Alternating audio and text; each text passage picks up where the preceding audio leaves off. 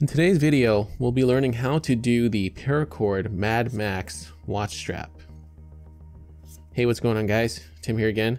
So, I know you guys liked the knot and loop Paracord watch strap, and in the video I asked if you guys wanted to see the Mad Max version, and I got a few comments saying that you guys did. So of course we're doing that today. All right. So, love the way this one turned out. Pretty simple to do, not too difficult, and it works just fine as the Mad Max closure. I like it. So that's what we're doing today. And guys, remember, if you're looking for all the stuff I use in the video, check out those links in the description box down below. And also, if you really want to, you guys really love what I do, you can check out and see what I have to offer on Patreon. I do exclusive tutorials and giveaways there. So the exclusive tutorial and giveaway for the month of January is coming up very soon. So feel free to get in on that if you want to. All right, that being said, let's get into the tutorial. Okay, so to do this Mad Max watch strap, I've got my first piece of paracord. I've got it doubled over, and this is the midpoint where my thumb is. Now we're going to use the same method as the knot and loop one. We're going to take our toothpick. That's going to kind of be the placeholder for that pin for your watch strap.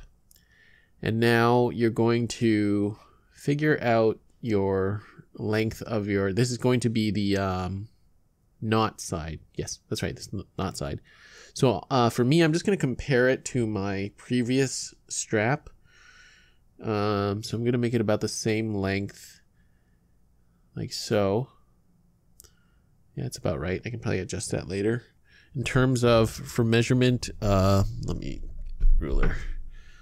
Overall for me, this knot side will be just about 3.5 inches. Roughly. Okay, so we've got our two pieces of paracord, or sorry, piece of paracord like this. Now we're going to take the strand on the right, we're going to bring it around and over the core like that, and then on the other side you're going to bring this around the toothpick like so, and then put that over top the other strand, bring it behind, and then put it through this side. Okay, so it's really just a cobra knot, like so. I'm going to pull this shut.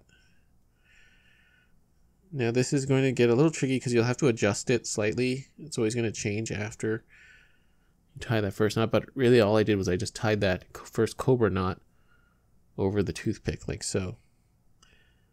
Okay, so ensure that your length is correct, and then you're just going to continue. So tie the next cobra knot, left strand over the core, right behind that, and through to the other side. So after the second knot, you pull it tight, and then we can pull this down a bit. Pull this tight and cinch that up. You see how it's nice and tight now? So you're just going to continue tying these cobra knots going down the length of your loop here. Okay, so tie that all the way down to the end when you get to the loop, leaving just a tiny bit of space. Okay, so I've tied down to the end of my loop here, and we're just going to leave this as it is for now because we have to move on to the other side. Okay, so now I've got my other piece of paracord, and I've got a toothpick again. This time we're going to do a cow's hitch. So I've got the middle point right here. I'm going to bend it over. And now you're going to put the strands right through here. Okay. Pull that shut.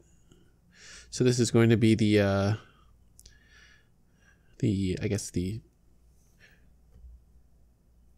so this other side is going to be where we feed our strands through to make that Mad Max closure. So now what I'm going to do, I've got my other piece here. I'm just again going to gauge my measurement like so. So I'm going to bend that around. So I want these roughly the same size or length. I'm going to bend that around, and now you could put a toothpick through the top here. You don't have to. Now I'm going to tie cobra knots going this way. Okay, so I've got this strand here. I just put the right over the core left over top of that. Put that through to the other side.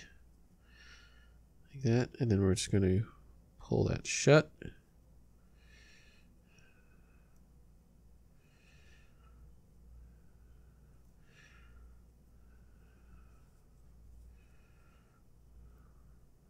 Okay, and then we're going to just continue tying our cobra knots going down again.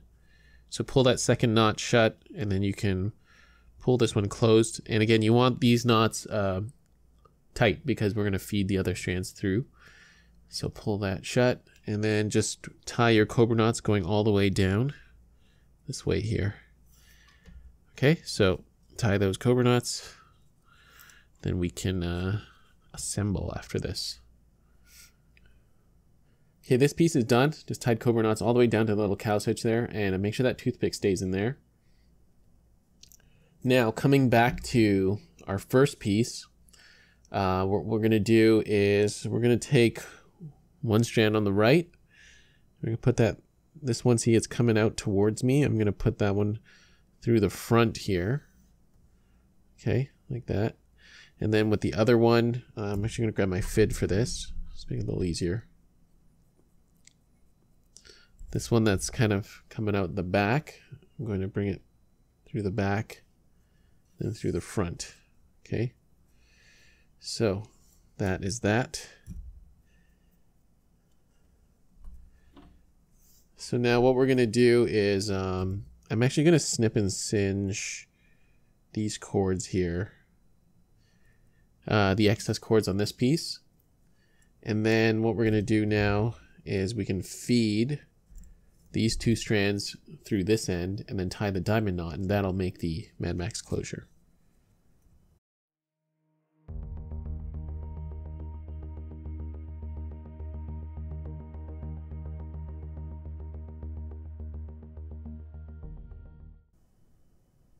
So snipped and singed that excess, that's fine, we can put that down there.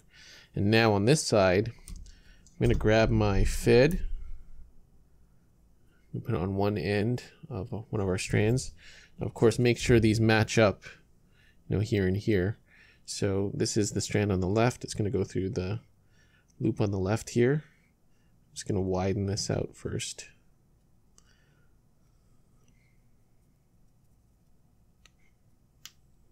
Let's get that fid through there.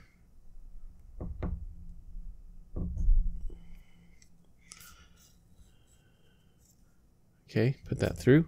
Now let's do the other side.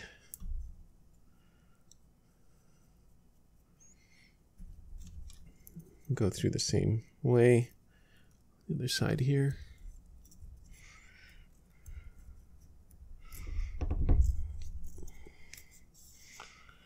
And there we go. So that is the Mad Max closure. All right. Now, last step is we tie our diamond knot, which is going to go, right here. So that's why we need all this excess cord. Okay, so I'm just going to quickly tie my diamond knot. We can always adjust it, but I'll put it maybe about right here.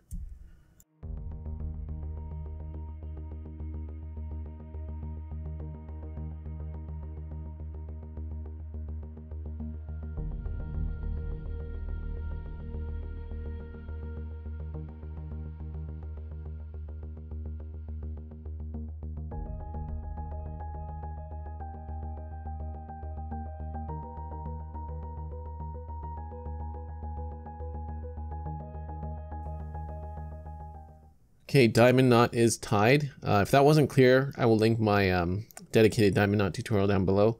So that's good, and you can see we have our Mad Max closure now. Now all we have to do is install this onto our watch. So of course I have my Seiko here, and I've just got this simple NATO strap on it. I'm going to take this off.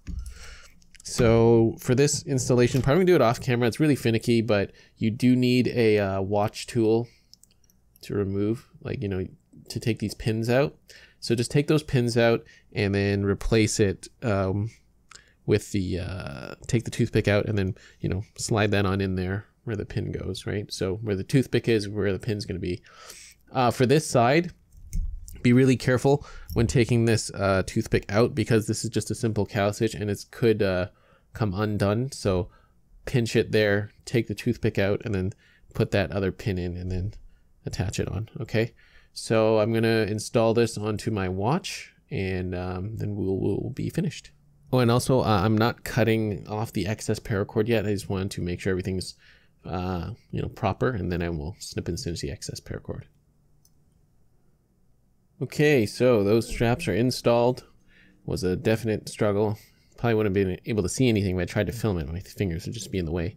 Anyhow, yeah, that's good to go. So see, it works properly. Now, I just made sure I had enough clearance, when opening it to get my wrist through, and I can.